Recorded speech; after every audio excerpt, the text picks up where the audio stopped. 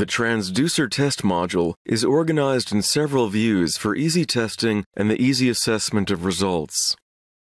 As a first step, remember to check the local hardware configuration.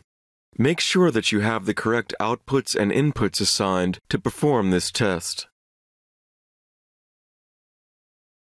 The test view comprises 3 different tabs to parameterize the test.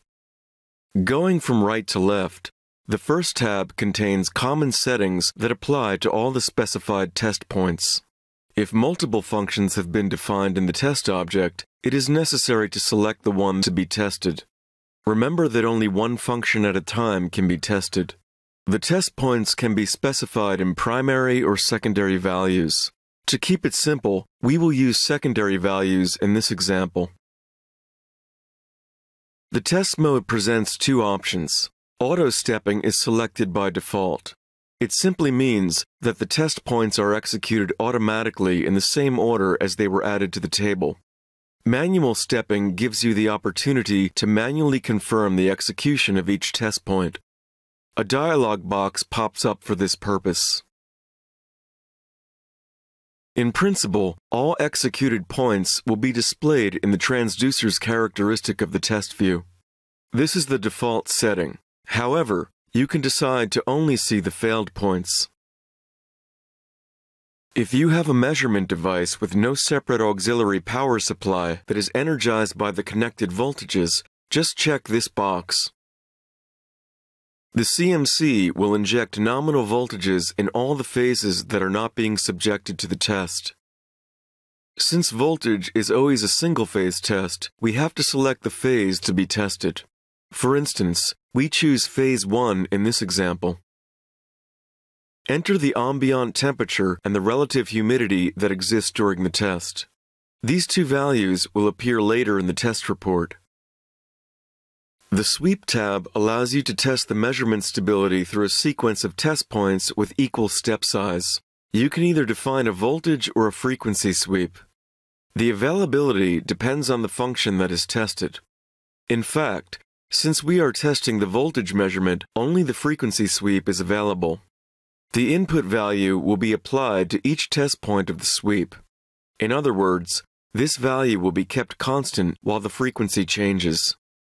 Enter the sweep parameters, start, end, and number of points to finish the configuration of the test. As we see in the simulation, the sweep is evaluated as a whole, and the result is displayed as a status icon in this field.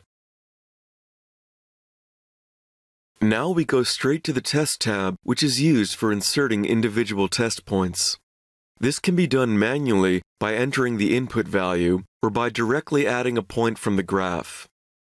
An alternative and faster way of doing this is by using the Add Multiple option. This launches a sequence definition dialog where a maximum of 250 test points can be defined. For example, we can add 10 points from the range of 0 to 90 volts.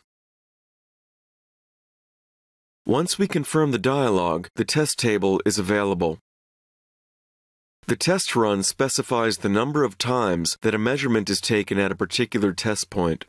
If you choose 2 or more test runs per point, the average error and the standard deviation are displayed in the table and the test report. For each test point, you can have a look at the detail view.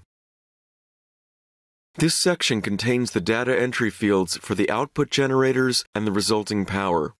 The availability of the fields depends on the function being tested.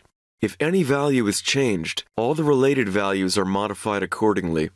For example, if the power is changed, the respective current is recalculated to match the power at a given power angle.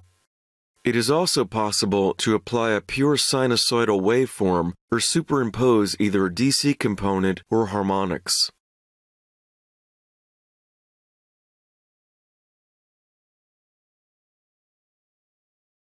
Now we are ready to start the test and check the results.